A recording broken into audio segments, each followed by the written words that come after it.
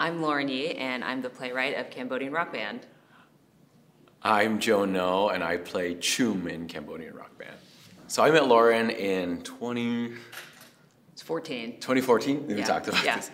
So I met Lauren in 2014 when I was working on her play, her last play, King of the Yees.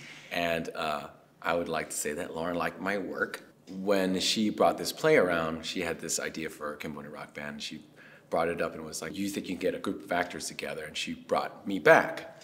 And so we did a little workshop of the play.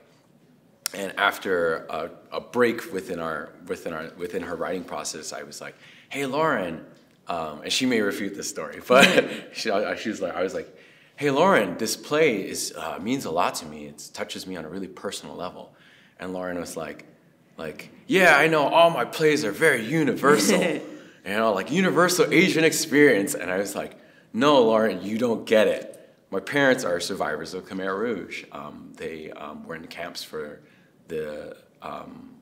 pretty much all 4 years in which the Khmer Rouge occupied Cambodia. And they worked through those labor camps and were very young people in that time. So my mother was like 16 through 19 around that time, and my dad was like 22 when he left. This goes on to include people in my family who are like my great uncle, who is a musician, who is a live band karaoke keyboardist and bass player. And so when I told Lauren these stories, she's like, "Oh, okay, that changes everything." And so that's when my association with this play really began. And I started to share a lot of insight into my own family history that I think, consciously or subconsciously, however you want to look at it, started to bleed into the character of Chum and also give some sort of depth and richness into the play. And even if it's not either word for word, it helped develop the characters that exist in the play. I think without Joe, there's a version of this play that exists, like in an alternative universe. Like it's a strong story and it's compelling. But I think the fact that, he brings that experience, growing up the child of survivors and like hearing his parents' stories. I think one thing that really stuck with me in my early conversations with Joe about this piece is just like about how his parents are, that I think oftentimes when we think of genocide or any trauma that, a group of people goes through, we think of victims.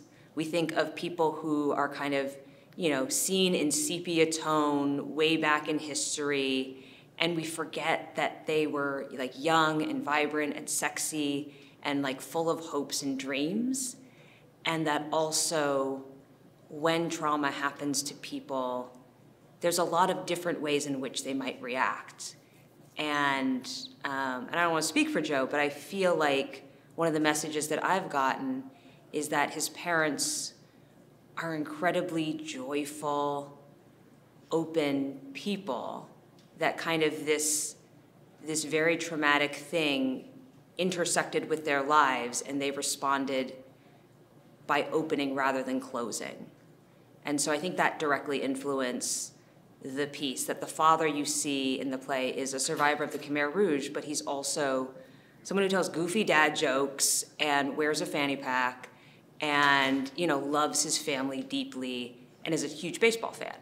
So it's just like that there's nuance and shade more so than I'm a victim, you should feel sorry for me. You should watch Cambodian Rock Band and you should love these characters. You should be like, I want to meet them and I want to know them. And I think that's the best way to understand really difficult history, is to fall in love with people first. And I think the music also helps to do that. Yeah, you hit it on the head. Totally. Those are totally my parents. Yeah. Like absolutely my like parents. Your mom's like, yeah. Yeah, my mom is genuinely like one of the happiest, most joyful people you'll ever meet. And I think, I don't know if it's just simply a survival mechanism for what it is. I don't know if it is necessarily survival. For her, I think it's gratitude for life. That when I was growing up, I grew up in a sort of a mixed cultural area. And for my mom, unlike other sort of what we call like typical Asian American society, a lot of other Asian parents tend to be like, go be a doctor, go be a lawyer. They always were like, you should try to go be a doctor or a lawyer, but you should be happy if you are pursuing the thing you love. And so that's why I kind of get away with being an actor. But they were very happy that we were happy and choosing things that we wanted to choose, because I think they do understand that life can take anything away at any moment. And they lost a lot of that growing up when they were literally 16, 17 years old. They had this wonderful, vibrant life in Battambang, where my mom literally used to tell me stories where she's like, on New Year's, I would go watch 5 movies. It was great. And I would hit every theater and we'd watch a different movie. And she talked about the music and the lifestyle and like how the streets were so alive and beautiful. And she's like, and she tells me this story where she's like, one day, she's like, one of the movie theaters, there were 2 people who ran in there and threw grenades into the audience. And she wasn't there, obviously, but she was like, we heard that the theater had people who threw grenades into the audience. And there were some survivors, but a lot of people died. And my mom was like, and then about a month, her timeline's sketchy, but she's like, a month to 3 months later, the Khmer Rouge was in the city. She was like, it was a sudden. And she's like, and everything changed overnight. And we were sent out into the fields to work. And so she's like, that's what we lived. We lived from moment to moment because we had no other choice but to do that. And their choices were always based on like, what can we cultivate in this moment to make us happy, or to choose to live a better life in this moment rather than run away from it or pretend that it's not existing. Yeah, and it goes from everything, every step of life too. Like my parents getting married was like, you're gonna get married right now because we don't know what's gonna happen tomorrow.